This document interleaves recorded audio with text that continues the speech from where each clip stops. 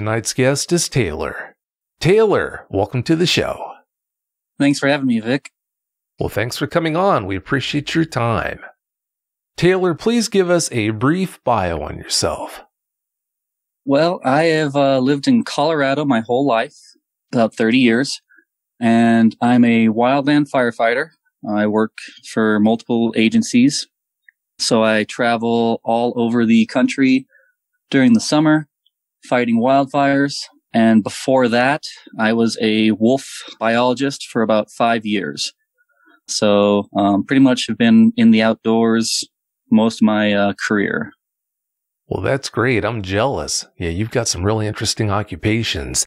Of course, it really is a shame when you consider what happened to you when you're out there fighting fires, but yeah, of course, we're going to get into that in a bit. As we've already established, for the last 7 years, you've been a woodland firefighter. Before you had the encounters you're going to tell us about tonight, though, had you heard about any other woodland firefighters having encounters with Dogman, Sasquatch, or anything else that you couldn't explain? I've actually heard of a lot of wildland firefighters who've had weird encounters out in the woods, both with Dogmen and Sasquatch and other things as well, UFOs even. But I don't know anybody personally, but I've heard of those stories where people have been on fires, and just the Sasquatch encounters that you hear about, where it kind of follows them, throws things at them, and just kind of makes them nervous to be in the woods. But like I say, I don't know anybody personally, but yes, I do know that there have been other stories. I'm sure they were kept hush-hush too, weren't they? Probably. Typically in the wildland fire community, you get heckled a lot just in general, just because it's that crew and brotherhood and sisterhood mentality. And so for you to kind of talk about something like a Bigfoot or a Dogman or whatever, you might get a little bit more heckling than normal. So I know a lot of guys probably don't say too much about it. Yeah, I can understand why they wouldn't. Considering how traumatic your encounters were, did you quit your job, or are you still working as a woodland firefighter? I'm still working as a wildland firefighter. It didn't really faze me too much to where I thought I needed to quit and get out of the woods. I enjoy going out there, and the adrenaline of working near fire, and the camaraderie of having people that you get to know all summer, and traveling the country and sleeping and camping, basically getting paid to camp and hike, and being places that either people have never been or haven't been in hundreds of years. So it's pretty good, and something that I definitely wouldn't give up just because of encounters. Well, I can understand why you love the job so much. Now, I've got to ask you this. From what I understand, Taylor, you and a guy who was with you when you had one of the encounters you're going to tell us about tonight drew straws to determine which one of you two was going to contact me about the encounter, or about the encounters. What I want to know is, did you win or did you lose? And that's why you contacted me. Yeah. So the other firefighter, who was a rookie at the time, me and him had two of the encounters together. And yeah, we did draw straws to see who would be contacting you to finally get the story out there. And I did lose, so it was me who had to, but I was happy too. I'm a huge fan. I listen to your show every Friday, so it wasn't really too much of an issue. So, well, I'm sorry you drew the short straw and had to contact me. That's funny, but I'm glad you knew about the show, though. So yeah, that's a good thing. You have Norse heritage, and you describe yourself as being an Odinist, Taylor. Please expand on that for us. Yeah, so I have Viking ancestry from Norway. My mother's side of the family, we can trace our lines all the way back to the Norse. So I really embrace that quite a bit. I try and live my life the old ways if I can. My belief is in the Odinism. So basically that Odin is the Allfather. And then you have the other Norse gods kind of accompanied with him: Thor, Freya, Loki, all that. And so I kind of just follow those old ways and beliefs, and it's helped me. I mean, I was baptized when I was a baby as Christian, but when I was kind of in high school, I just decided that wasn't really for me. And I kind of just found more comfort, more support in the Odinist ways. It's kind of made my life pretty happy, and I'm in a good place with my beliefs. So, but yeah, no, it's I'm everything Viking, so I love it. Well, it goes without saying, I'm glad to hear that you're in a good place because of that. But I have to ask you, don't you catch a lot of flack from your Christian friends? I do. I will admit that they do always kind of say that the typical thing, like, "Oh, aren't you worried for your soul? Aren't you worried for what's going to happen?" And I mean, I try and explain it to them that, I mean, yeah, I mean, we all have our own ways. Everybody has their own beliefs. I don't believe one religion is right. I mean, there's so many of them out there anymore. So, but no, I mean, they talk to me about it, but they never like pressure me. But they'll talk to me, but they know that I'm happy.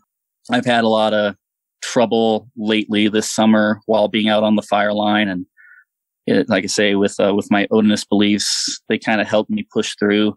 And then that's kind of also why I think this encounter happened, which I think it was just kind of meant to happen in a way, that a sign that things were going to be okay. Yeah, I figured they probably did give you a hard time. Yeah, that's too bad. Now that we're talking about this, you keep a keepsake with you pretty much everywhere you go. What more can you tell us about that? So yeah, with my Norse heritage and my Odinist beliefs, I do, whenever I go out on fires, or even just camping in general, I always take a little carved Odin wooden figurine with me, and it stays with me in my sleeping bag next to me at night. And the reason why I have that is for guidance, for wisdom, and I guess you could say protection while I sleep. And it's just, I've done that since about high school. And it just, like I said, I take it with me everywhere I go, when I go camping or whenever I get called to go to a fire and we go for our 2-week assignment. I'll pack it in my bag, and yeah, it's with in my sleeping bag every night. Huh, that's interesting. Your encounters happened around Fall Lake in Minnesota, Taylor. What can you tell us about that area? So I'm not too familiar with Minnesota's area. Like I say, I was just out there for a 2-week fire assignment, but from being out there and kind of seeing the area, it's typical northern Minnesota. You got the timber. It's pretty thick up there around Fall Lake. It's got kind of like the wet marshlands as well. And then you got a lot of brush, willows, things like that. That'll be in the lowlands. But I mean, just that typical, what you picture northern Minnesota to be, the heavily forested, lots of lakes, the land of lakes kind of area. So, and it was August, and so it was still pretty warm. So it was nice temperatures, not cold or anything. Yeah, I've been up there before. That's a pretty area. All right, Taylor, you've got a lot to tell us about tonight, so let's get to it. Please tell us about your encounters now. Give us every last detail that comes to mind. Yeah, so we were called out for a fire in August, this past August, actually, and up to Minnesota. So the crew and I went out and traveled from Colorado up to around the Fall Lake area up there northeast of Ely, Minnesota. And for those who don't know, a typical fire assignment for wildland firefighters is about 2 weeks. And so we got up there, I think it was around August 5th, somewhere around there. And then we would have left around the 20th, somewhere around there. And you're usually working 14 days straight. There's no days off in between or anything like that. Just 14 days straight, and anywhere from 14 to 16 hours a day. And so we got up there, and our first day, we were up there to go fight one of the fires that they were having up in that area. But they also had called us up there to go do burn operations and kind of get some of the fuel and kind of do some reduction projects up there by doing saw work and burn work and things like that. And so we were up there, and it was about the second or third day that we were up there. And I had my rookie firefighter with me. It was his first year in fire. I mean, completely new. And we had divided the crew into squads, initial attack squads, IA, is what the typical abbreviation is. And what that is when you go somewhere and there's new starts, new fires, initial attack is exactly what it sounds like. You're the initial people to go and attack this fire. And so we had about a 20-person crew and divided up into squads. I was a squad leader. So I had about 6 people, if you include myself, with me. And so we divided up into squads to go kind of do some of these burn operations. And this new firefighter and myself were walking down this old 2-track road that we were using as a line to burn off of. And we had gone about 2 miles or so from the truck, and we were burning as we went, and then we would kind of stop and then burn again, and just kind of doing a pattern, burn pattern.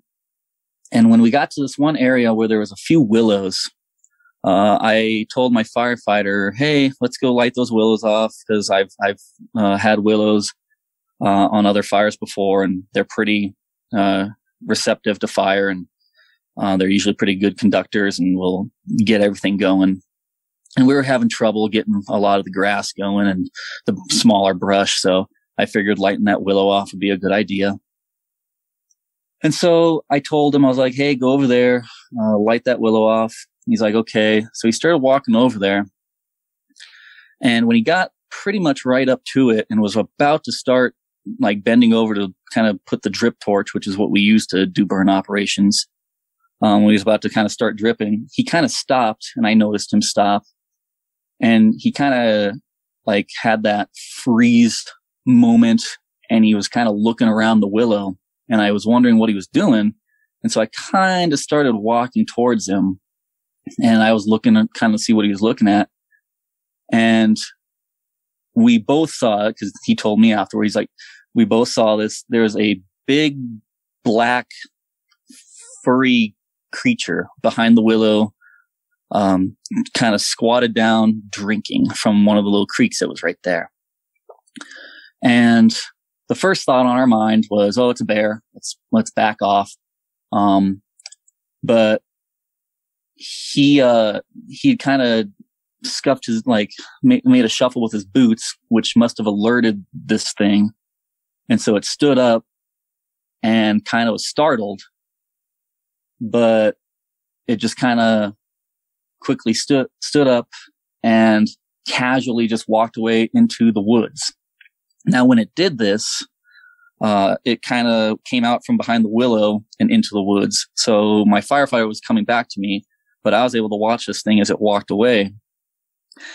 And the way I can describe it, and I didn't get much of a look at it because it was so quick, but the way that I was able to describe it is it looked like a wolf. And having worked with wolves for 5 years before becoming a firefighter, I figured, oh, okay, it's probably a timber wolf. But it was a pretty big timber wolf, from if it was. And it walked away on all fours, when it walked away. The only thing that kind of was surprising was when it was crouched down and stood up and then went to all fours.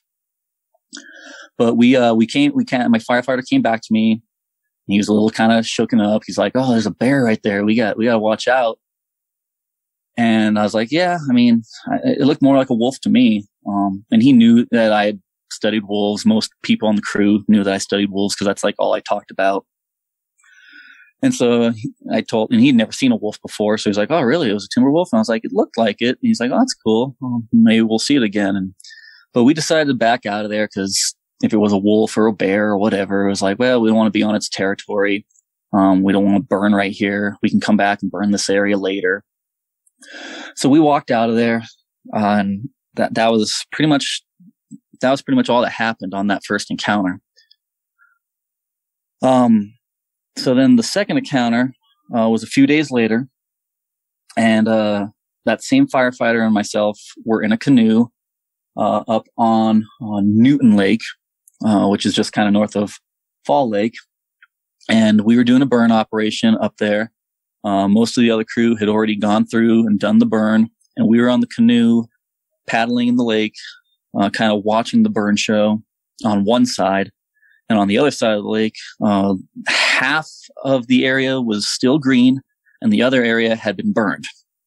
And so we were watching the green section, trying to make sure there wasn't any ember fallout, anything catching in the green. Because when you're doing burn operations, you have two kind of jobs. There's the firing, which is people actually doing the burns. And then you have the holding, which is the people who usually are standing or walking around looking at the green to make sure nothing's catching on fire.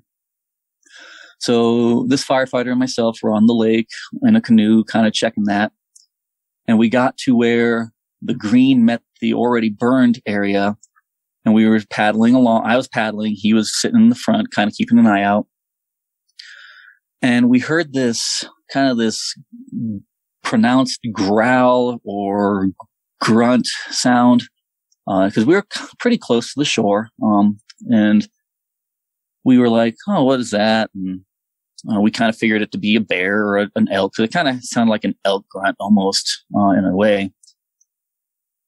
And so we kind of kept paddling. And then my firefighter said, Taylor, do you see that? And I was like, what is it? And I kind of started looking over there in the burned area. And it was hard to spot at first because it blended in with the black trees and the gray ground from being burned. So it's kind of hard to spot at first. But from coming out from the burned area along the edge of the shoreline was this wolf. And it was black and it was big. And it just came from the burned area, kind of, and then made a right and kind of walked along the shoreline, up on a ridge, because the shoreline on that side was kind of up a little bit higher. And it just walked there, and it kind of was watching us, and it was kind of keeping pace with us canoeing. And so we just kind of kept paddling, and I was like, oh, that's kind of cool. It's a timber wolf. And my firefighter was like, oh, wow, cool. So then we kind of just kept doing our job. We were impressed by it.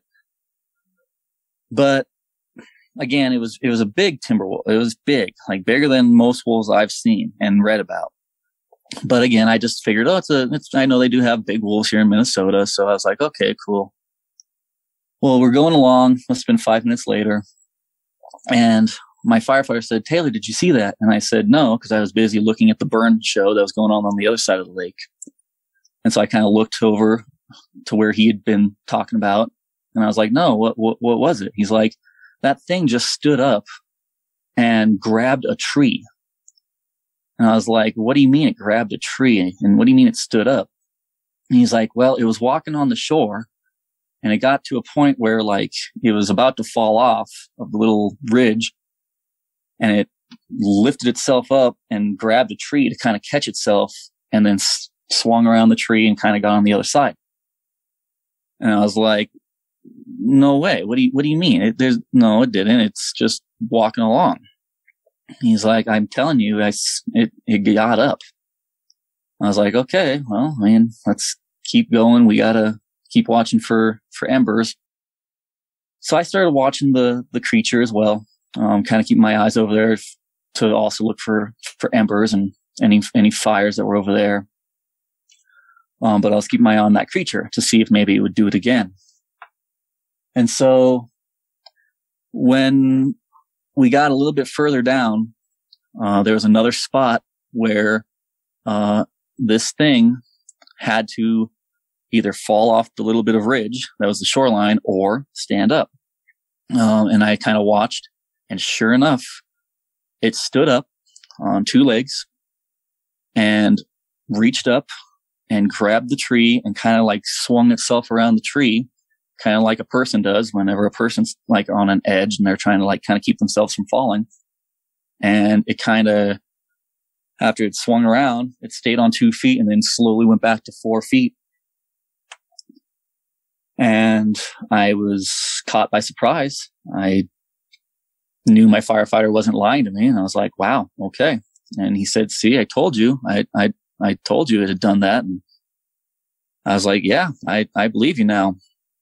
And at that point, it stopped, looked at us, and then went in and turned into kind of the burned area, which was also kind of going up to a green area again. Well, at that time, we also saw a fire going further in. And I was like, okay, we got to go check this out, make sure there's not a new start. One of the embers from the burn didn't get over here. But we'll also be careful because this thing might still be over there. And again, this thing was big. Like I say, when I was walking all four, when it stood up, it definitely had the image that immediately went into my mind was a werewolf, because the way it stood up and looked when it was walking and swinging around the tree, I mean, it looked just like a werewolf to me. But besides that, I mean, it had the typical dog legs, cut reversed, the knees going backwards. It had everything else on it was black fur, long black fur, and its head was enormous, but it was just looked like a wolf head. I mean, it had the snout and had pointy ears, and its tail was pretty long and bushy. But like I say, it went off and we saw that fire. And so I said, we had to go get this. We got to go check it. So we pulled the canoe up. And again, I told my firefighter, hey, let's be careful, because if this is a wolf, I mean, it might be protecting its territory. Maybe that's why it was following us. So just kind of watch yourself. We'll watch our backs. So we're walking through this burned area, heading inland, and I started noticing carvings on some of the trees. And I didn't take notice of it at first. I just thought it was typical people out in the woods carving their names, initials into the trees and things like that, because I've seen it all the time. But as we got further in, we probably walked about, I don't know, quarter mile, half mile in from the canoe. And we came up to this one area, and it was about a little 10 by 10, maybe 20 by 20 green patch of grass with a few trees that had not been burned. None of it had been burned. And the trees were only like, I don't know, maybe 6-7 feet tall.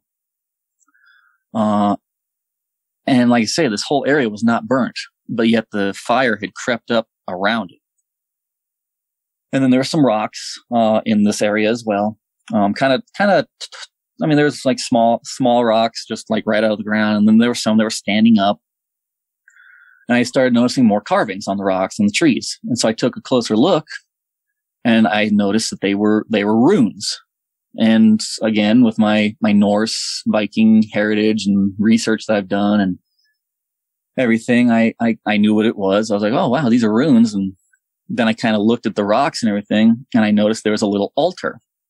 And so I kind of put one and one together, and I was like, oh, it's a little Norse altar, or a little sacrificial altar, if you want to call it that, or something along those lines. I was like, okay, I've seen these before. And there was a burned out candle, and then there was two little figures sitting on one of the rocks. There was a little Odin figure and a little Thor figure next to the burned candle, and they were on one of these rocks with quite a few runes carved into it. And so we were, like I say, my firefighter and I were just kind of checking this place out. The thing that amazed us was the fact that, again, it had not burnt. I mean, it was literally just almost a perfect circle that had not burnt. But yet, all around it, there were blackened trees. The ground was gray. It was just a nuked out wasteland that had been burnt. But we were just kind of looking around, checking this place out. I was kind of running my hands across the runes, things like that. Well, so then we started hearing a sound, and my firefighter kind of looked up and was looking around. I kind of heard it, but kept kind of looking at the altar and things around it. And so then I picked up one of the Odin figurines, and that's when my firefighter said, Taylor, did you hear that? And I said, no, what was it? And he said, well, I just heard a growl. And I was like, okay, well, maybe there's a bear out there. Maybe it's that wolf again. Let's just kind of watch ourselves. And so I was looking at this little Odin figure. I picked up the Thor figure as well. And at that time, my firefighter said, "Taylor, do you see that?" And I said, "No." And I was like, "What was it?" And he's like, "Well, look over there at that burned tree." And of course, in my mind, I'm like, "Well, dude, it's all burned trees." I mean, you gotta be more specific than that. So he kind of directed me where he was looking. And so I finally saw it, and on a pretty thick tree, a little ways out, I don't know, maybe 20 feet out, there was this clawed hand reaching around the tree about 6 feet up. And below it, just about a foot, was like part of a head looking out at us, like leaning out. And so the only things that we could see were this clawed hand, which it was pretty big hand. And, but the hand was big, but the arm was pretty slender, pretty like skinny. And the head was big, but all we saw was about half of it. We saw part of the snout, and then we saw the pointed ears on top of the head, and it was black in color. And we could see one of the eyes. And I couldn't really see the color of the eye because it was kind of far away, like I say, about 20 feet or so. But behind the tree, it made it kind of tough to tell what color the eyes were. But this thing was looking at us. And my firefighter was like, "What the heck is it? I mean, it looks like a bear. I mean, it's got to be standing up and it's looking." And I was like, "Well, I mean, it is standing up, obviously, but I mean, I don't know why a bear would just be standing up, kind of peeking around the corner like that." But again, having worked with wolves, looking at this thing, the physicality of it, it looked wolf to me. And I was like, well, it's standing up. It's got a clawed hand. In my mind, I'm thinking, well, again, I mean, it looks wolf, but I mean, I like I say, I've listened to your show. I've done research on werewolves and Dogman, and the Norse and the Vikings always had legends and tales of werewolves and things. And so kind of on the other side of my mind, besides thinking wolf, I'm thinking, is this a Dogman? Is this a werewolf? Am I just seeing things? I mean, we'd been tired. I mean, we'd woken up at 5 o'clock every day. This was around 4 or 5 o'clock in the afternoon that this was happening. And I mean, we'd been burning all day. We'd been walking all day, checking the burn. And I mean, firefighting makes you tired. So, I mean, we just kind of were wondering if we were tired, seeing things.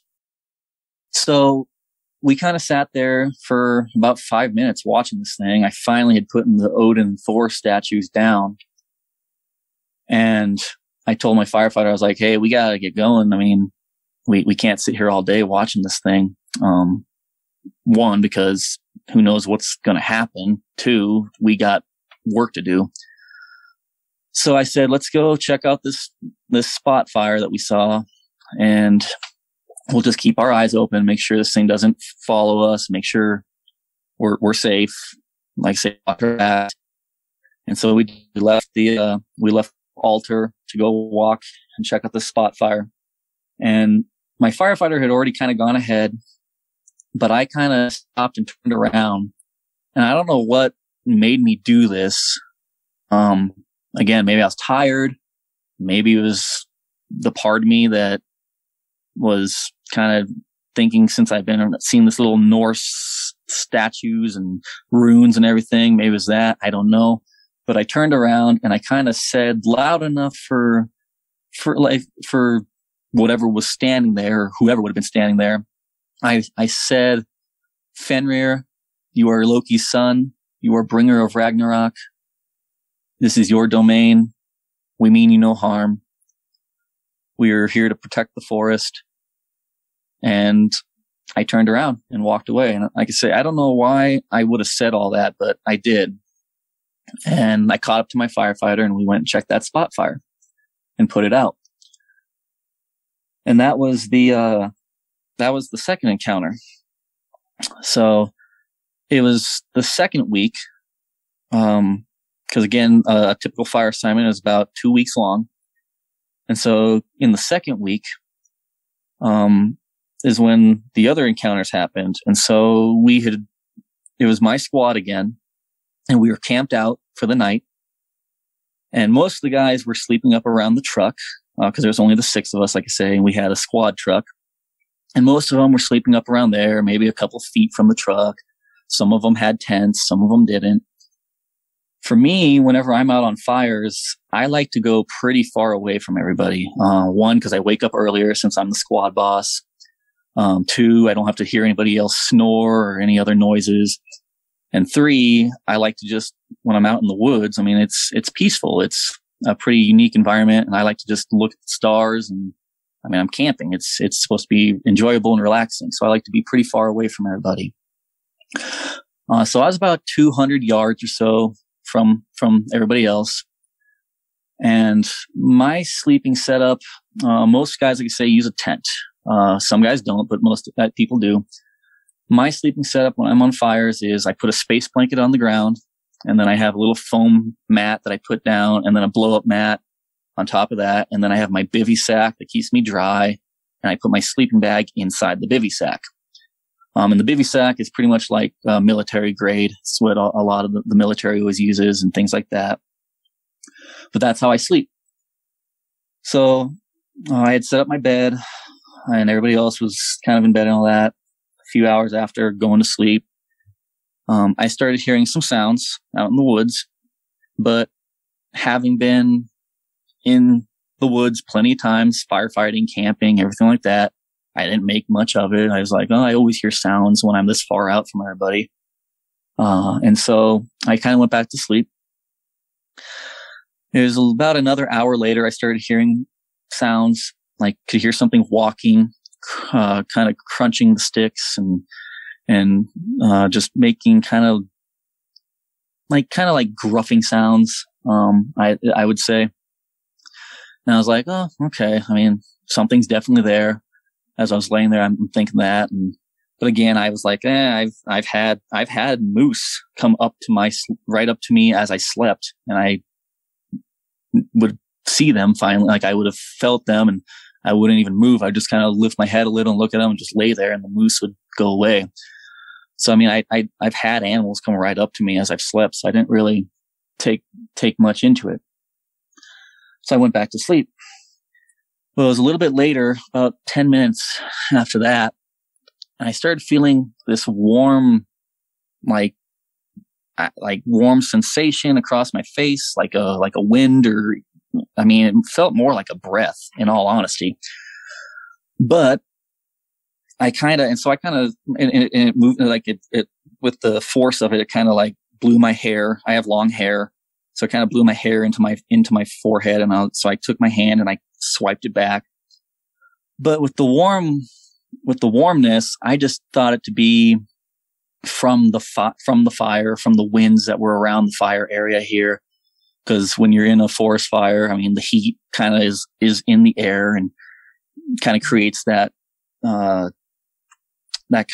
vortex area. And we were close to the fire. And so I just assumed it was the heat from that. So again, I had swiped my hair back and just kind of was still laying there asleep. And it was like a minute or two after that, I felt it again. And so I was like, oh, what could this be? So I kind of covered myself up with my bivy sack. Well, so then it was like 10 minutes later. I was asleep, but awake, I guess, in a sense. And I felt this like poke or tug down by my feet, down by my lower leg. And I was like, oh, what the heck? What is that? Didn't really pay attention to it. I thought maybe I just fell off my little mat. Well, then I felt it again. And so I kind of like, well, maybe it's a deer. Maybe it's a moose. I've had animals come up and bump me before. And I was like, it's probably something like that.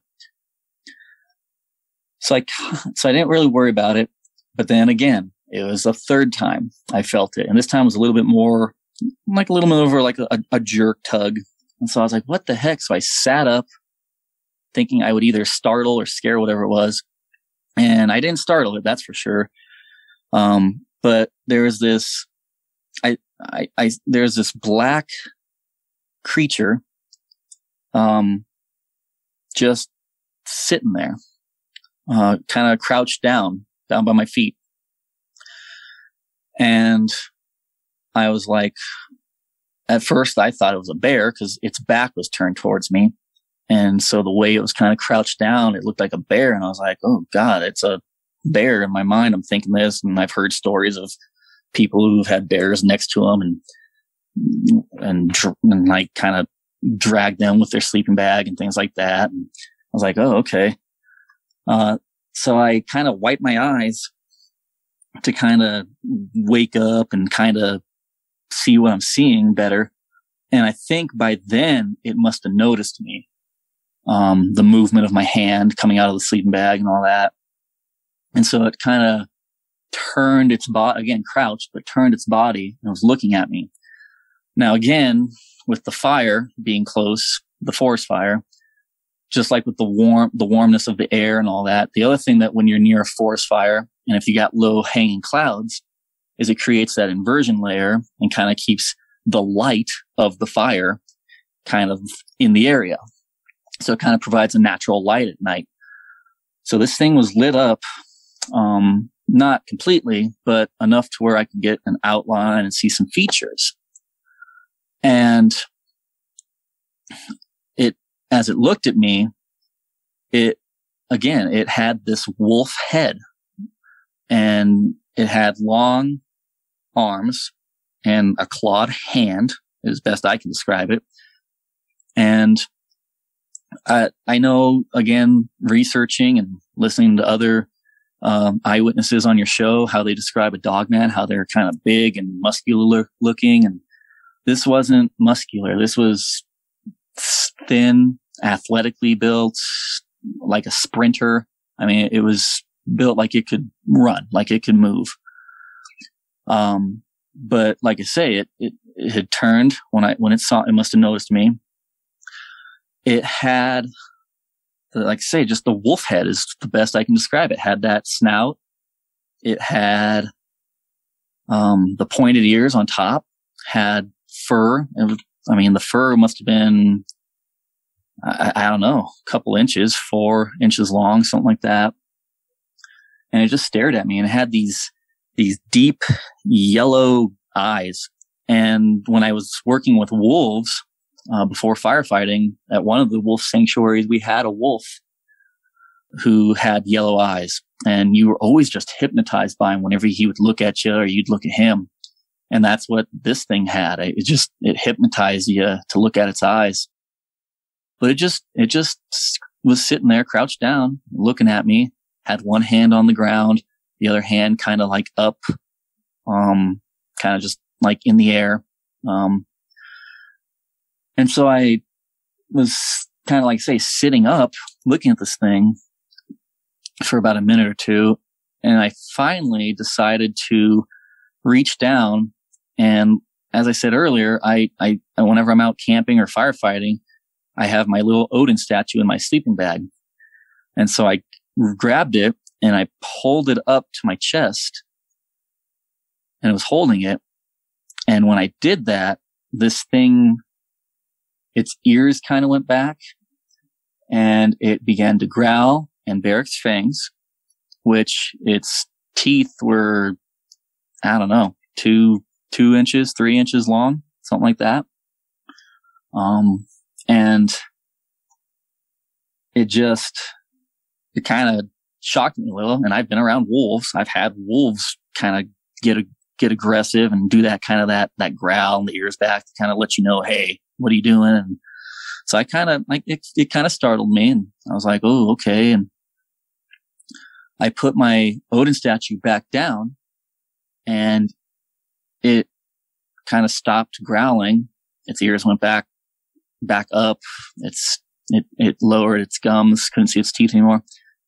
And it got up, and it just casually turned around, walked on 2 legs, and went up this little hill. I mean, not a big hill, just little tiny little hump that was right there. And it put its hand on a tree, and it turned around, looked at me one more time, and gave kind of like a little boof. Kind of and a boof is kind of like what wolves do, when they're kind of saying, oh, yeah, I'm in charge. I showed you who's boss. And so it did that, and it walked out into the woods.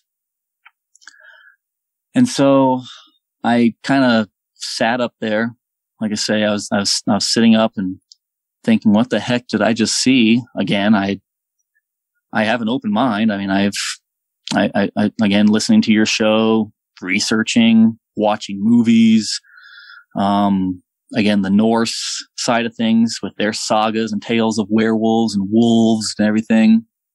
I have an open mind. So I was like, I'm pretty sure I just saw a Dogman. But to me, it looked more werewolf. And again, that's just the Norse side of me talking, because most of the tales and sagas in Norse and Viking lore deal more with werewolves than dogmen. So I always just attribute it to a werewolf. But being up in Minnesota and being up there and kind of near Wisconsin and Michigan, I mean, that's kind of where the whole dogmen sightings began, especially in Michigan, I know. So it could be either, but like I say, I sat there thinking, wow, I'm pretty sure I just saw what I've always heard about.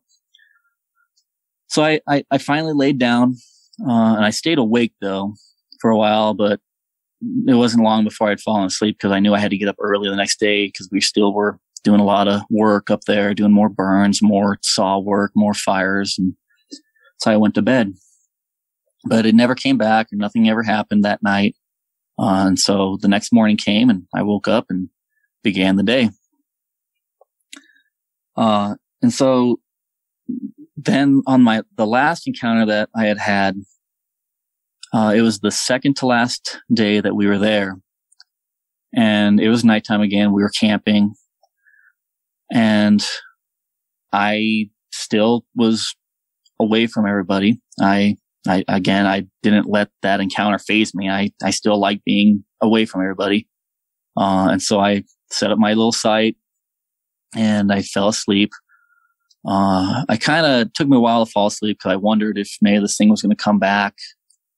So I kind of stayed awake for a little while, but finally I went to bed. And it wasn't long before I started hearing the sounds again. And so I was like, okay, maybe this thing's back. Let me kind of prepare myself. So I kind of was in my sleeping bag, just ready for whatever would happen. But nothing happened, just heard the sounds. So I kind of closed my eyes, and it was maybe 15, 30 minutes later, I have to guess, I started feeling the tugs again. And I was like, okay, this thing's doing it again. I let it tug. And so then the second time, tugged again. I'm like, okay, I'm about to sit up and confront this thing again, I guess. The third time, it wasn't a tug. It wasn't a poke. The third time, I was grabbed in my sleeping bag, in my baby sack, and this thing pulled me about 10, 15 feet from my little sleeping spot into this little flat area surrounded by the trees.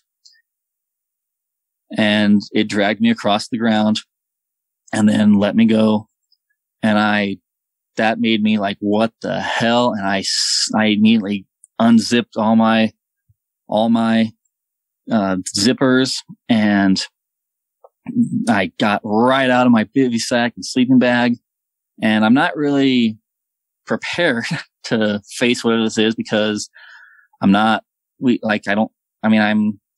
I'm sleeping in my bags on fires and all that, I mean, we have our Nomex pants and our shirts and all that keep us safe from the fires and all that. And some people wear those while they sleep. I don't, because I'm not going to sleep in smoky clothes and all that. So I just sleep in my boxers, basically. So I'm standing in this field in my boxers, and this thing's standing in front of me, and it's probably 10 feet away. But I noticed, again, I had gotten up pretty quick, so I kind of rubbed my eyes. I noticed not only it, but two other creatures standing next to it.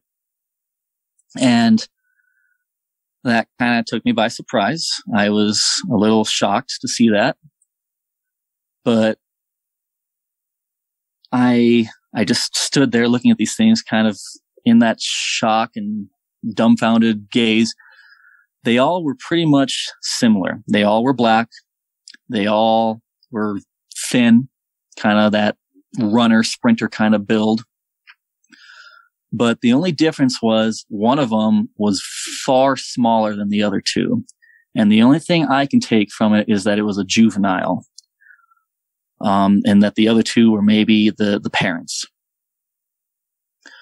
But as I'm looking at these things, I mean, just typical, again, that the head was huge on them, and just that typical wolf head. I mean, the snout, the ears, they were long fur, bushy tails. They had the dog legs, and then long arms with kind of clawed hands.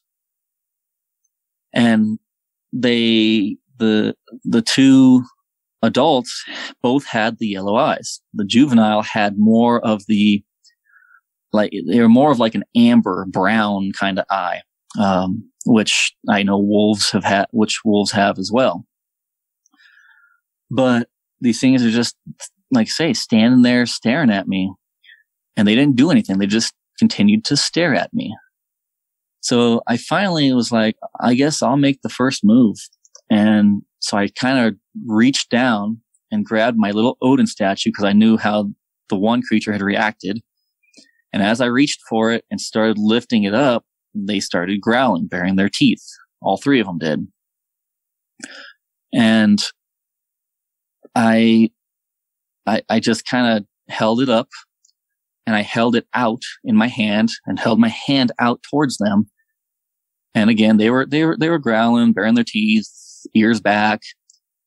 But they didn't do anything. Like I say, they didn't like come at me. They didn't do anything. The one that had dragged me and had been there the other night when it was poking me and all that, it kind of took a step back, but like not really. So I took the Odin figurine and I threw it on the ground towards them, and they kind of stopped growling, and they kind of leaned over, were sniffing it, checking it out. And then the one that had been around most of the time reached down, picked it up, held it up in its hand, paw, whatever. And they all kind of were sniffing it, looking at it. It closed its hand, and all three of them looked at me and turned around and made their way, walking on two legs towards the tree line. The one that had the Odin figurine in its hand was the first to go into the tree line, and then the other adult, and the juvenile was the last one. And as it kind of made its way in the tree line, it had gotten onto all fours and turned around, looked at me, and then just walked into the tree line. So I kind of, again, I was standing in this field. I kind of stood there for a second, and I didn't know what had happened. I thought I was dreaming, but I knew I was awake, but I don't know. I thought it was a dream. But so I grabbed my sleeping bag, carried it back over to my spot, and then kind of got in, and I kind of sat up against a tree that was right there next to my spot. And I kind of kept an eye out the direction that they had left, thinking maybe they'll come back or something like that.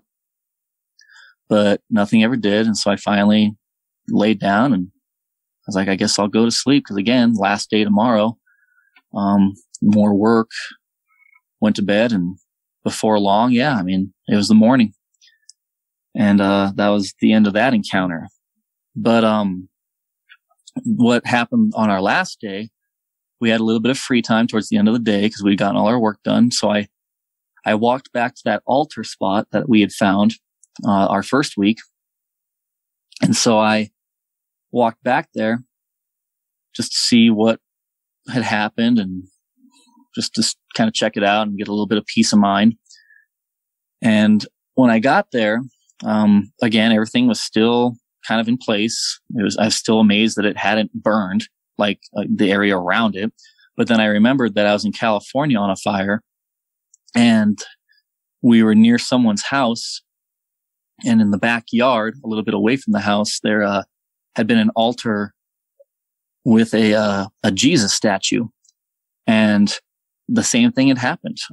The fire that was there had come up to that little altar and just burned around it. It did not even touch the little, like literally the 2 foot by 2 foot area that the little altar was at. And so it kind of amazed me, and it brought me back to that. And I was like, man, maybe there is something about religions, and I don't know, maybe there is some higher powers out there. I don't know, but what I noticed that caught my eye was there was the burned candle on the altar. There was the original Odin figurine, the Thor figurine, and sitting next to those was my Odin figurine. And it caught me by surprise. And I didn't know what to think. I didn't take my figurine. I left it. I was like, okay, well, I mean, this is obviously a sign of some sort. But I kind of hung out there for about 15 minutes, and I sat on the ground, and I just kind of sat there. I didn't say anything, do anything. And finally, I kind of said a little prayer to Odin and Thor, and got up finally. And as I walked out, I turned around and I said, Fenrir, this is your domain. You are son of Loki, Ragnarok. I do not want to harm you. I do not want any harm. And I walked away. And the next day, we traveled back to Colorado, and we were back home. But those are my encounters. I mean, that's what happened while we were out there this past August. I'd be remiss if I didn't ask you this, Taylor.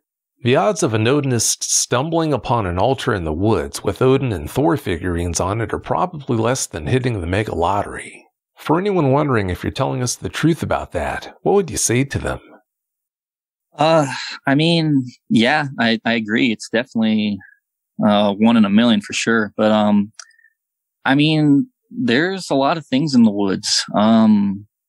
It's not the first time I've stumbled upon one of those altars, and not one of the first times I've actually stumbled upon a altar. I've been on a few fires, and then just even on camping trips, walking in the woods, I've found other altars, whether they're Norse like that one, or even I found a Buddhist altar. I found a one with a little Jesus statue. So I mean, they're out there. People will put things out there. I know in Southeast Asia for sure. I mean, I've heard of. I mean, people will put Buddhist little altars in the middle of the jungle, just random spots. And I know that that's the same here. I mean, I know people do that. So it's. I mean, people can say that they've never seen one, but I mean, I've actually seen quite a few. And it's not always the Norse ones. Like I say, I've seen a Buddhist one. I've seen one with a Jesus statue.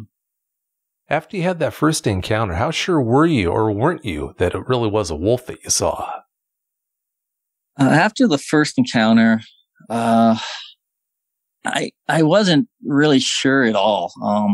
Because again, when it had kind of moved out from the willow bush, it was walking on all fours and kind of went into the woods. And like I say, I thought at first it was just that a large timber wolf. I mean, I know in Minnesota they do have pretty big wolves. The only thing that had kind of made me question it was the fact that my firefighter had said that it was crouched down and stood up before going to all fours. And I didn't see that part. He did. But when it left from the willow bush, it was on all fours. And so I just thought it to be a wolf.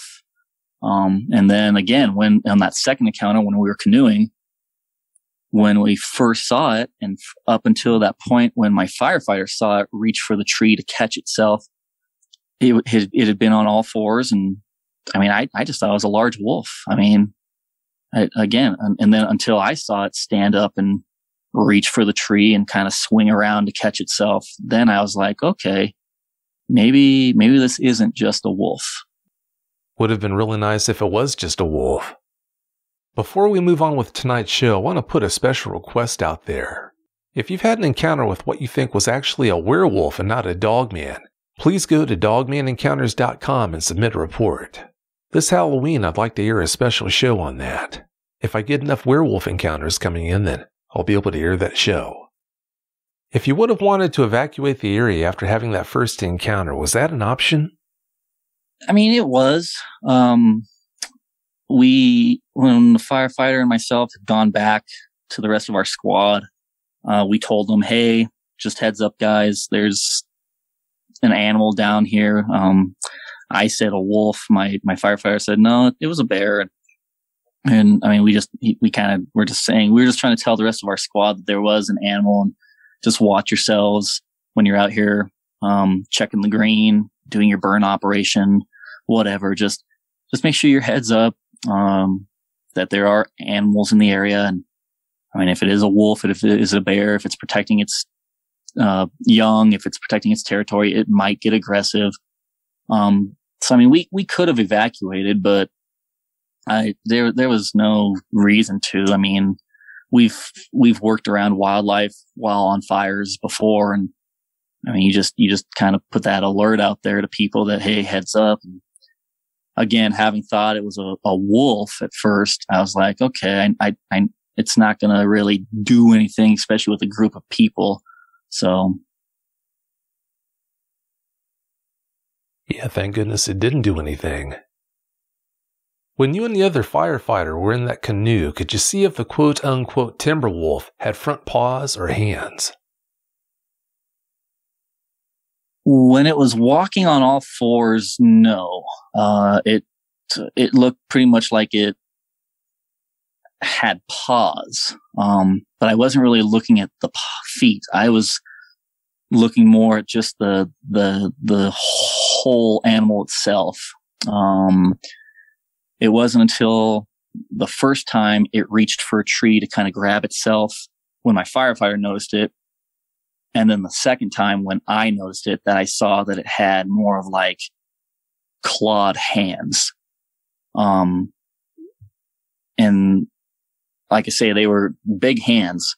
But no, like when it was walking, like I say, on all fours, no, I was more just watching the animal in whole, not just looking at its feet.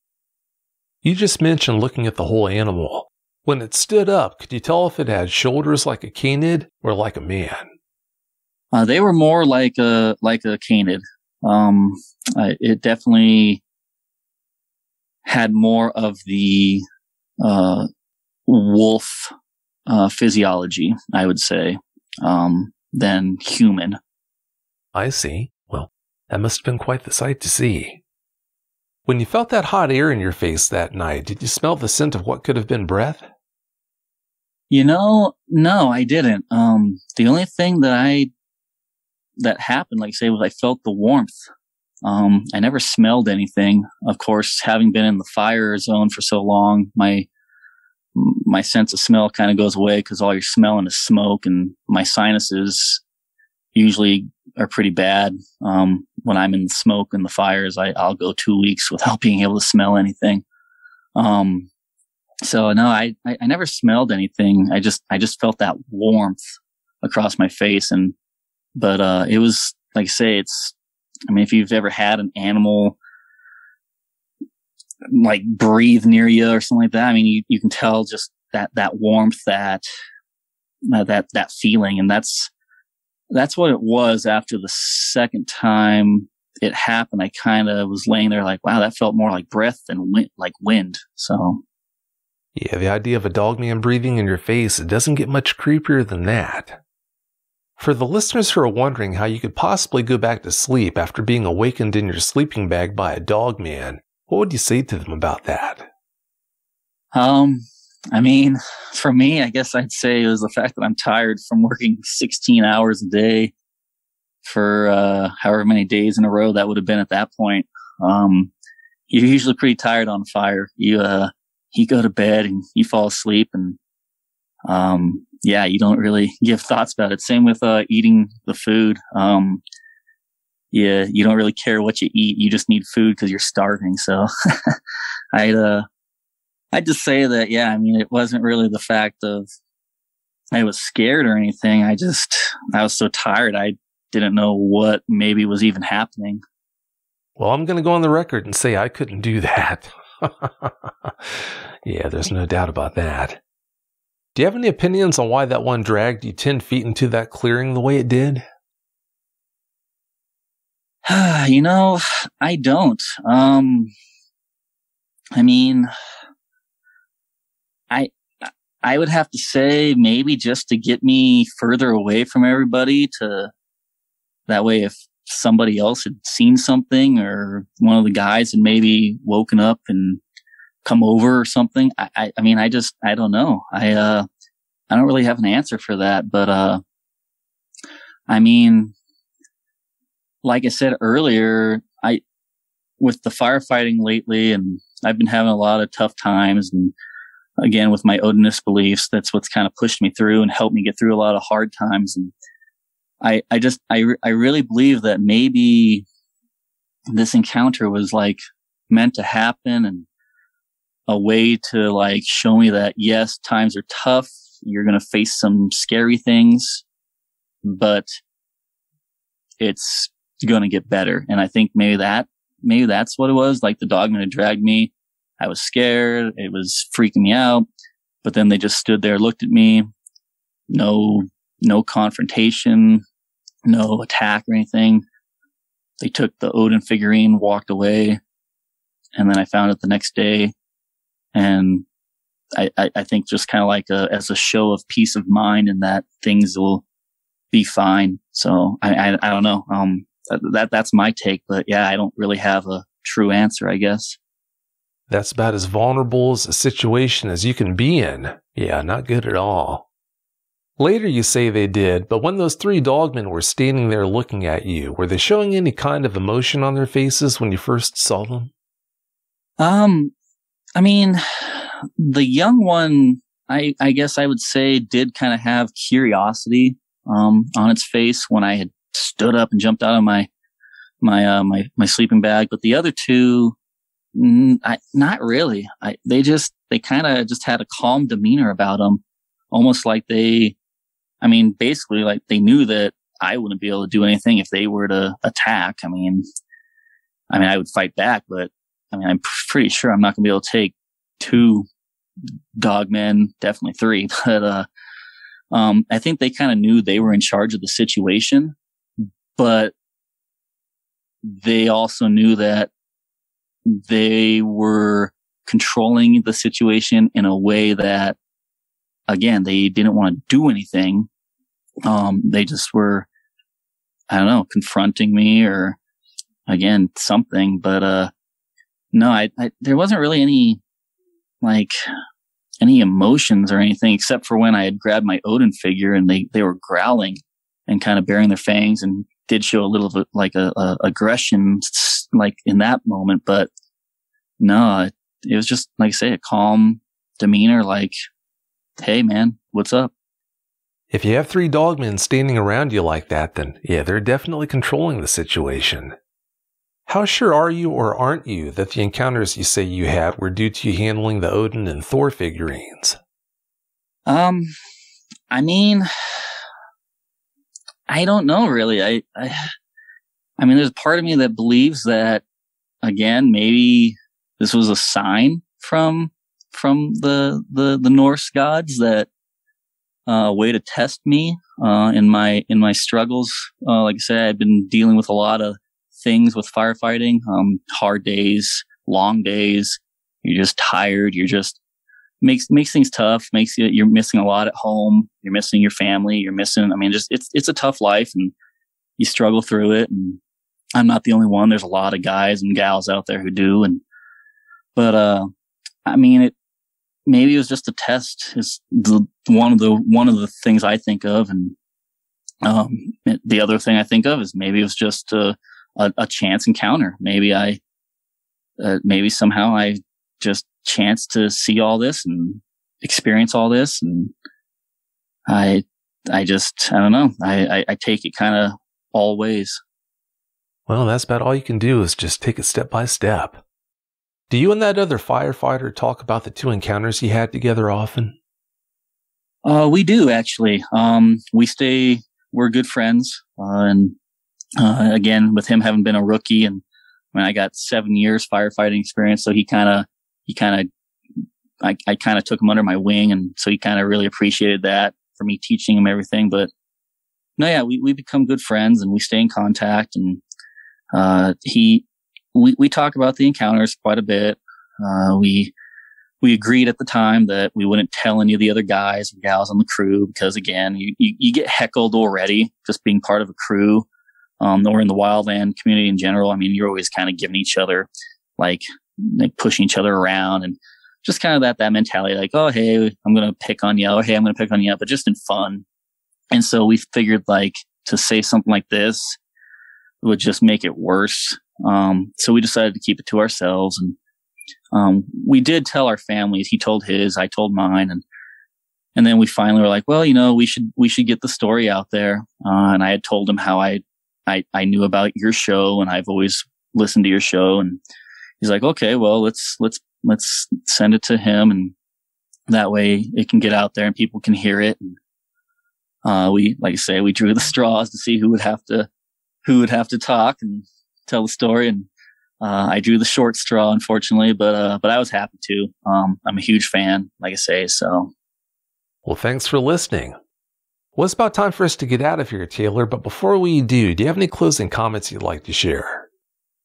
Yeah, I just basically would say that don't let anything like situations like this, or even any other situation that you find scary, affect your daily life. As I said, I mean, with what happened to me, still being able to sleep 200 yards away from people and knowing that something had done this to me, and I mean, I didn't let it faze me. I just continued to do what I love to do and camp out and sleep out and just like say live my day each day. And the other thing I would say is that don't let anybody discourage your beliefs. I mean, I know I mentioned it earlier, and you had asked it about, do some of my Christian friends say anything about me being an Odinist? And I mean, they don't really, like I say, completely disown me for it, but I mean, I don't let anybody bug me about it. I mean, everybody has their beliefs, and like I say, there's so many people out there that have different beliefs, and you just got to stick with it. And, yeah, I mean, just be able to push through everything. Full disclosure, Taylor, you're the first Odinist I've ever met. Well, hopefully I'm not the only one. Hopefully there'll be more. You never know. Thanks again so much for your time, and have a great night. Thanks, Vic. You too. Thanks. We'll see ya.